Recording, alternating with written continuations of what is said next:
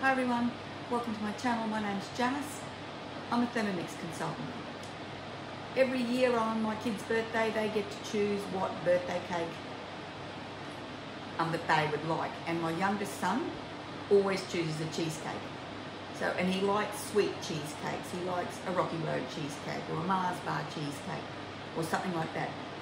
We've done a Snickers cheesecake. This year we decided on a Biscoff cheesecake.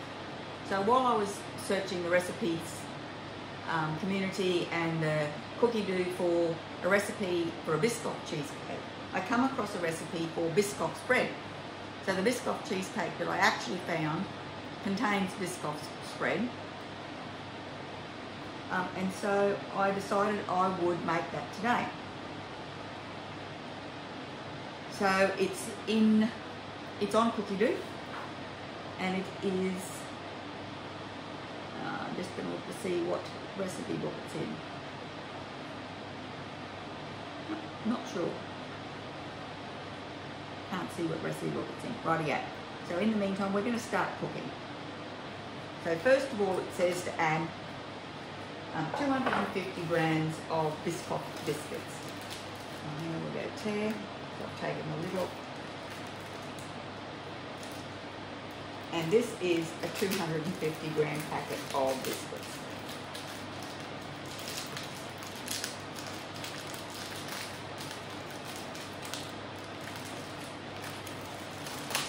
Okay.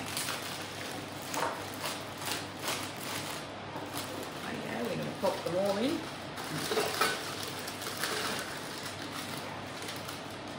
And then we're going to crunch them up. Rightio. It says to pop the lid on.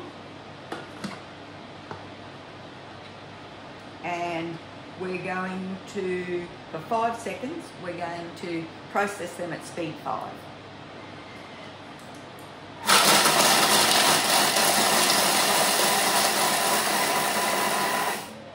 Okay. Next. And it says to get the spatula and just scrape down the sides. So that was a full packet of biscuits. 5 seconds, speed 5, and we have biscuit crumbs. Think of that for your cheesecake base. Perfect. Okay. Now we're going to add 150 grams of water.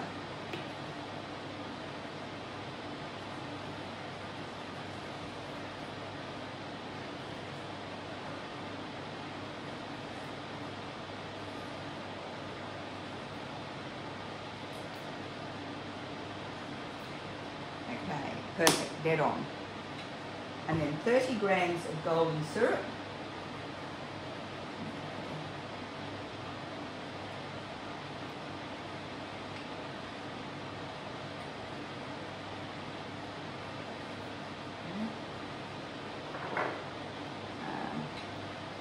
A quarter of a teaspoon of ground cinnamon.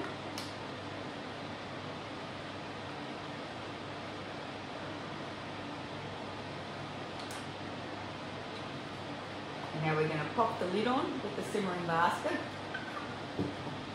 Okay, I'll find the simmering basket.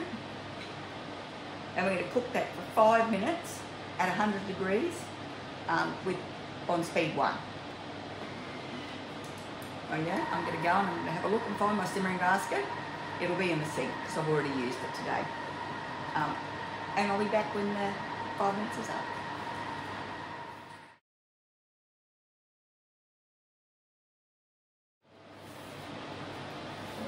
Rightio, we're ready for the next step. It says leave closed mixing bowl in place for 5 minutes. Rightio, so I'll set the time for 5 minutes and I'll leave it alone.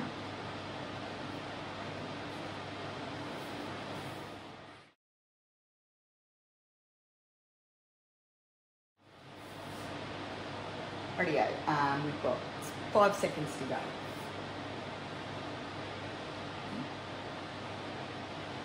Rightio.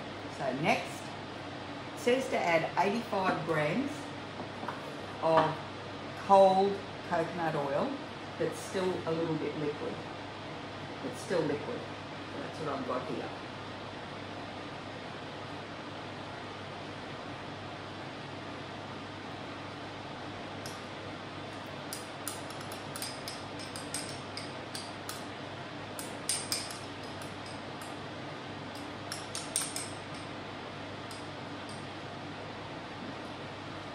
84 grams. Okay, next, now it says to pop the lid back on with the measuring cup. And then we're going to, so it's just 1 minute speed forward to combine the coconut oil.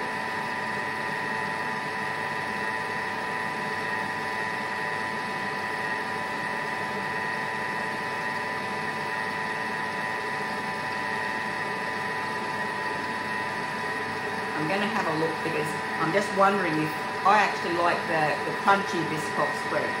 I'm just wondering if they've got an option in the tips to make it crunchy. No, it just tells you that if your coconut oil is not cold, to put it in the fridge. There we go. So we'll continue.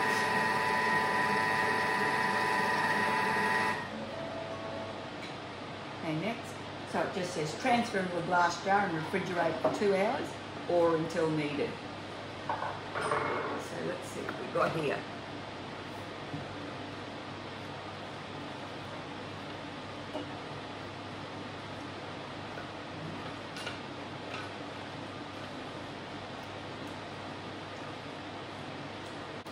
Rightio, we're going to pop it in the jar. And once it's cold, we'll have a look. It's quite, I'll put that in the jar and I'll put it in the fridge and I'll come back when it's cold. So I had this sinking feeling at the end of that last step, but I hadn't read my recipe correctly and there's still a couple more steps. So it says to transfer into a glass jar and refrigerate for 2 hours or until chilled. So that's actually been in the fridge a bit longer than that because I've had other things to do. And then clean the mixing bowl, which I have done. I have a shiny clean mixing bowl. And then it says to place the chill spread back into the mixing bowl.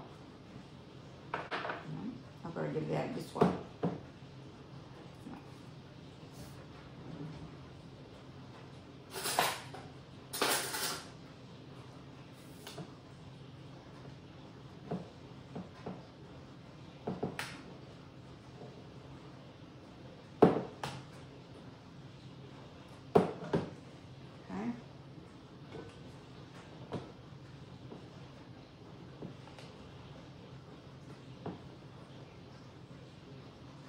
Doesn't want to come out.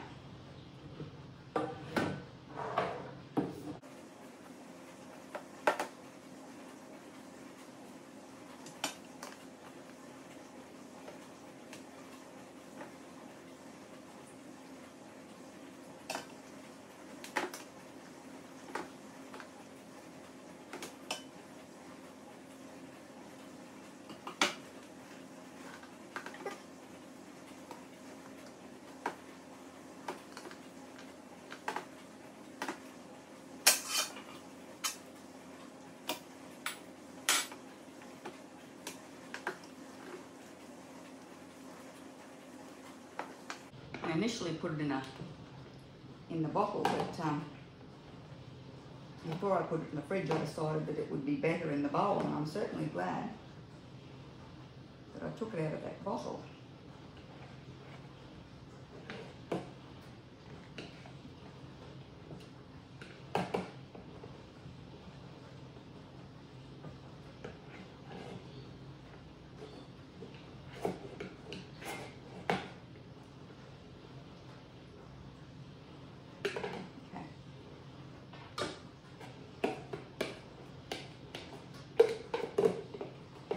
And those of you that have watched my videos before will know that I have an extreme aversion to leaving food, to wasting food by not getting it all out of the bowl.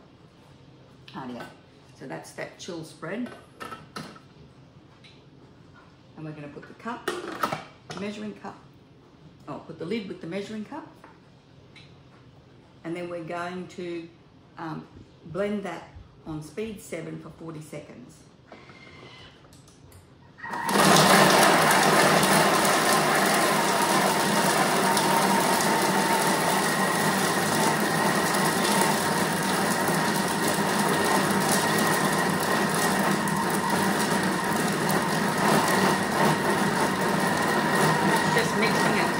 smooth.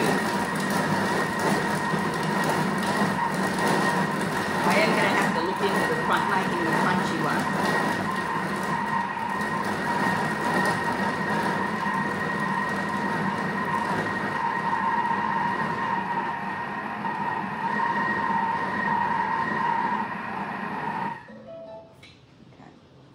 It said, serve spread on toast or simply enjoy with a spoonful from the jar. Store in the refrigerator in an airtight jar. So we'll have a quick look. That's it there. Might give it a scrape around.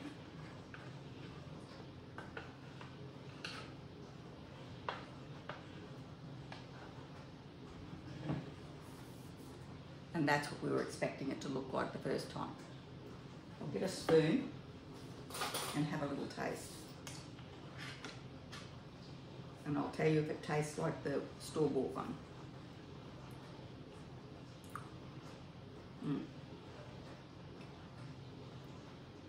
That tastes exactly like the store-bought one. I'm going to put that into a jar.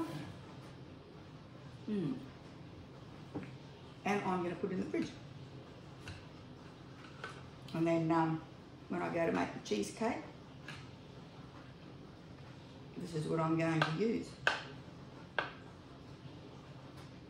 Delicious. Anyway, thanks for joining me today. If you enjoyed the video, please give it a big thumbs up. Pop over to my channel, subscribe, hit the notifications bell. In the meantime, thanks so much for watching, and I hope I'll see you next time.